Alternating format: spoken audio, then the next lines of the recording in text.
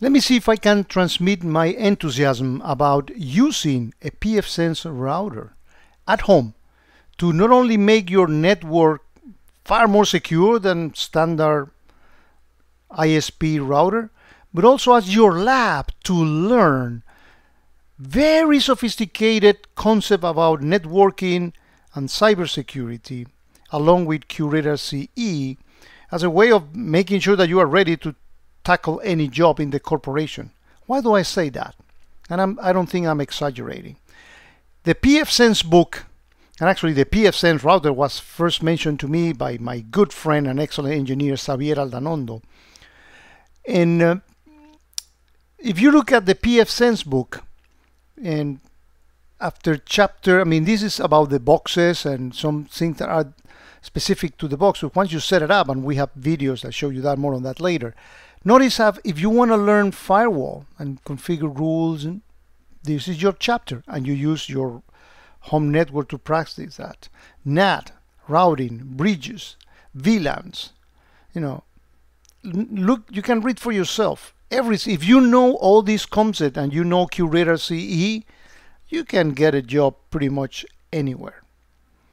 So we have created a couple of, if you go into the video description of any of my videos, you find a link to this public page, and in here we have this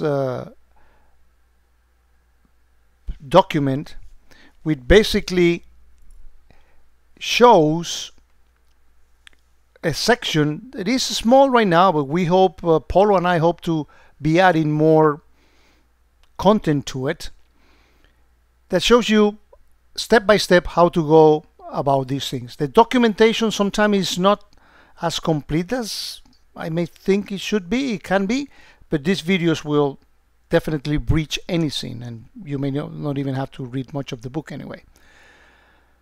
Now, why did I focus on the actual pfSense and specifically the SG1100?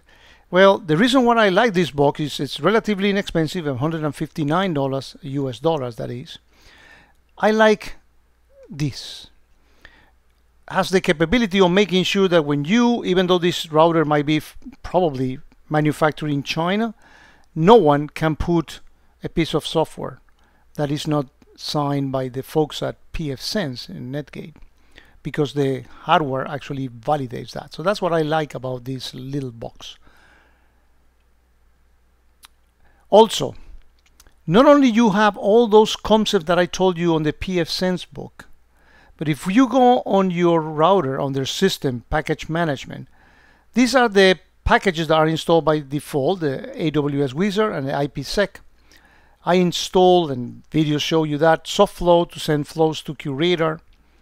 And Paul and I also installed the Squid to send proxy logs to QRadar, even with SSL interception, if you want to learn that concept as well.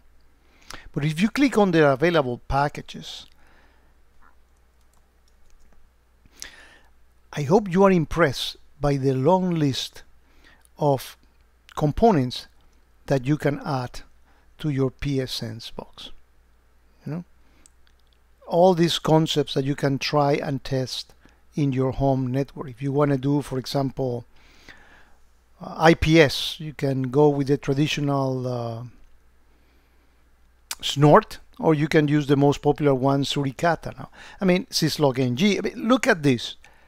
It's a I hope that I have transmitted to you my excitement about it and get you into, you know, getting to test this to make your home network more secure.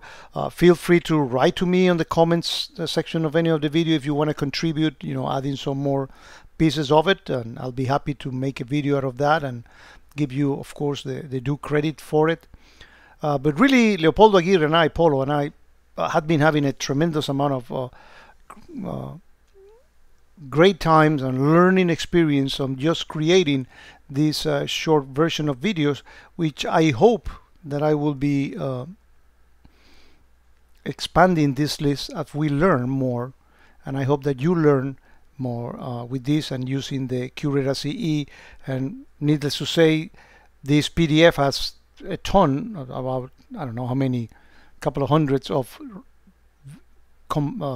concepts around QRadar, so you can master both. So see yourself knowing the best SIEM out there, knowing all these concepts of networking and cybersecurity, and applying for a job in any corporation. I can tell you, a pfSense router, from the feature perspective, has nothing to envy to big iron routers. And you don't have the opportunity to play, to test, and to learn with big iron routers because they are in production. But with this combination of things, I hope that you do, and look forward to hear. Leave any comments or any contributions you may want to do. As you can see, the parser that we use on pfSense was actually created by Carlos Garcia, and we think that we as a community can learn together and share among each other, and that's what makes these grassroots movements so effective. Looking forward to it.